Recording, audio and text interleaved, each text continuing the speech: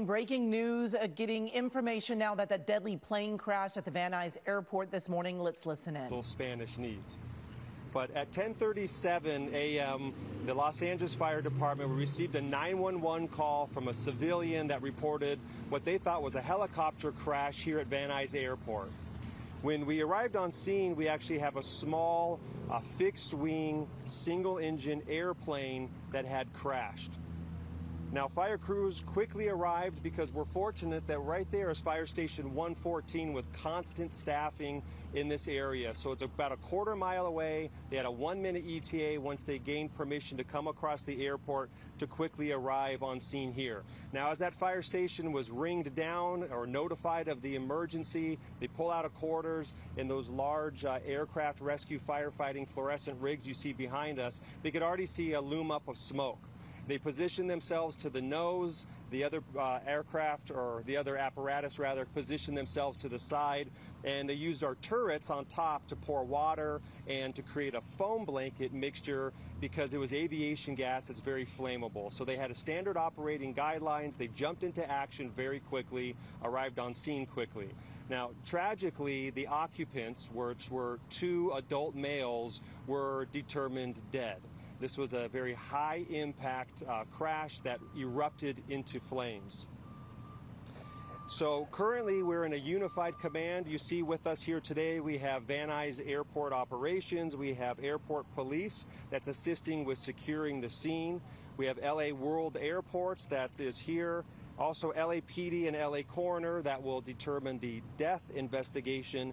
And then ultimately FAA and NTSB will be here for the investigation of the actual crash. So I'd like to now turn it over to my counterpart, that's Captain Carla Rodriguez.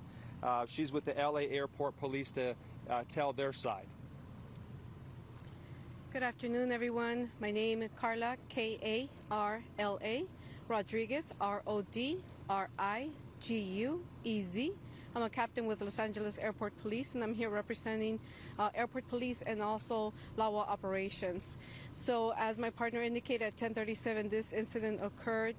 We happened to have a police officer that was standing just a few feet away when this occurred, so he was actually able to hear and see the incident right away. Unfortunately, not able to do anything because of the flames of fire that occurred instantly.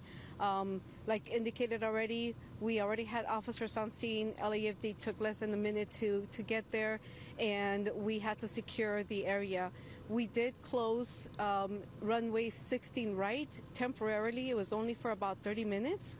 And then we were able to reopen it again, and runway 16 left was able to remain open. There were no major impacts to the operations of Van Nuys Airport. And, you know, at this point, we're just securing the scene, securing the incident, making sure that we have everything that is needed for the coroner, for the LAPD, and for NTSB to show up later on and do their investigation. And that's pretty much all of the updates that we have at this point. No further details. Thank you. Any particular questions?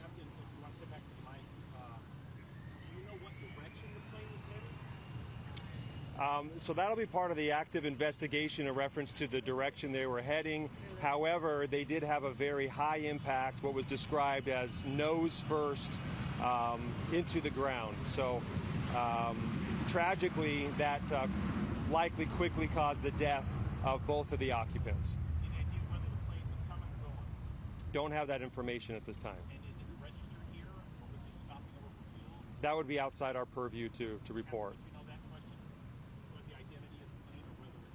Yeah, I'm not going to be able to give you any identification about the aircraft, but it is confirmed that it's registered here in Van Nuys, so it is one of our leaseholders. Captain, you mentioned one of your officers actually was in a position to see literally what happened. Did he give you any kind of indication the plane was going north-south, south to north, east-west, direction of which it was going to go up and down, and the ability to see it after the impact? Actually, what he did is actually heard it before he actually saw it. So unfortunately, he didn't see exactly how the aircraft ended up, landing and crashing the way it did.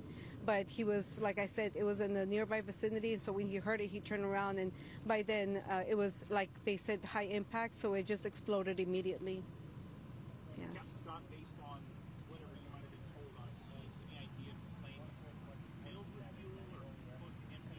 How much of a fuel spill was there? So we were told that this fixed-wing aircraft, which carries the fuel in the wings, had aviation gas, which is highly flammable. The quantity is yet to be determined. But per protocol, we do use a foam blanket, again, off of the turrets that shoot off the top, and to completely cover, suppress, and try to assure the chances of a reignition being minimal. So this is, I believe, the third crash that we've responded to on Van Nuys Airport this year, but the others were not fatalities. As a matter of fact, I don't believe there's been a fatality here on the airport in 20 years. We do occasionally respond to other aircraft incidents on nearby streets. But again, it's very fortunate that we have a fire station that's dedicated here to quickly get on scene of those emergencies and provide immediate medical aid. Tragically, today's emergency led in 2 deaths.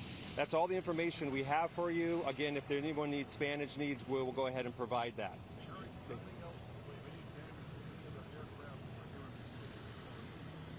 Correct.